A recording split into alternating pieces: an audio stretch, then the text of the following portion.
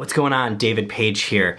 Stephanie and I have been posting some live videos from our performances at Houndstooth Saloon, and I've been getting some questions about how we're making those videos, so I thought I would show you how.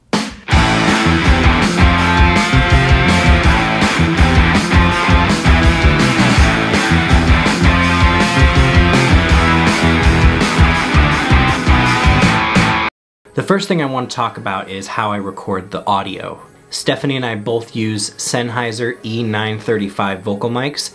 We've both done a lot of research. We've tried every vocal mic from the $50 to $300 range, and this is by far the best vocal mic for both of our voices. For guitar for this show, I am playing this Gibson Les Paul right here, and I'm using my Sennheiser wireless to send audio from the guitar down into my Kemper stage profiler, which through the help of Adam Instafjord, the bass player for the student body, Adam has helped me model the AC30, the Vox AC30 amp that I would have been using on stage if I didn't have this Kemper.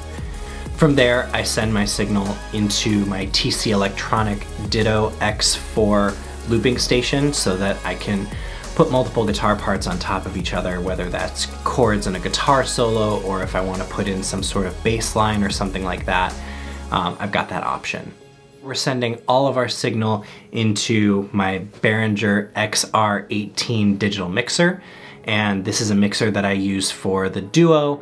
I'll also use it for the student body, our full built-out band. I'll also use it for my original project or any other project that I'm running audio for. Because I find it to be a really versatile mixer and is really easy to use, and the fact that it's all digital is really helpful, especially when you want to multi-track record your sessions.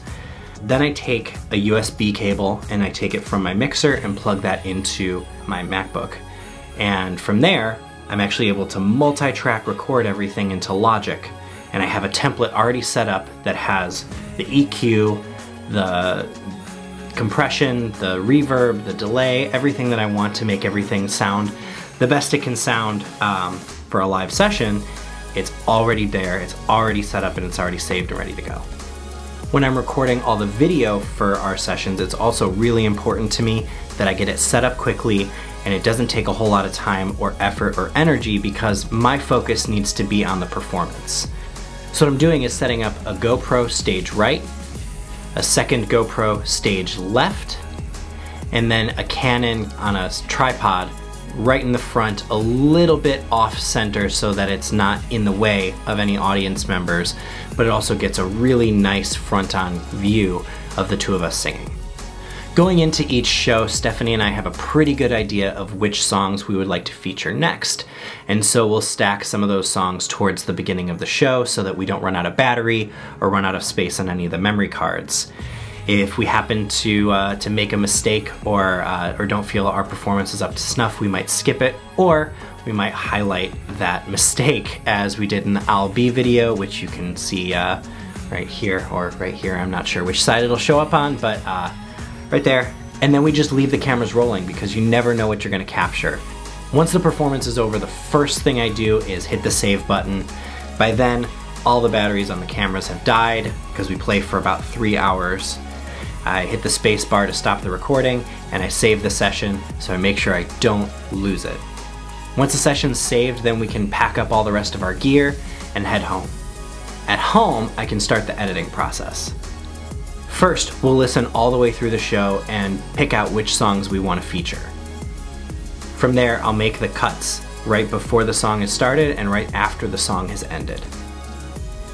I use Final Cut to do all of my video editing, so I'll find the video files that have the song that we're looking to feature this week in it, and I'll grab that mastered copy of the audio and I'll bring those into a session.